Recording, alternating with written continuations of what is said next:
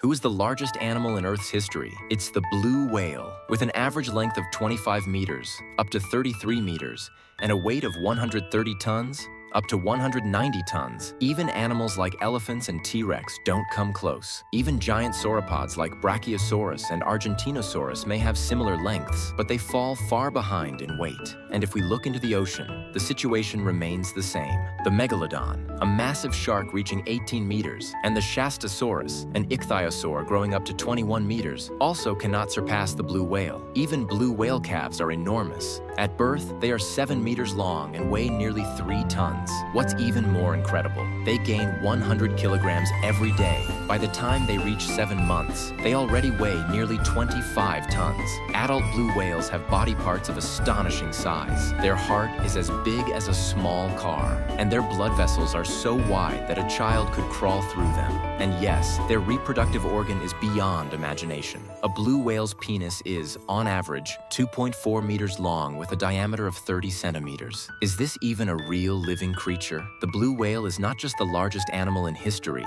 but also a living legend that still roams the ocean today.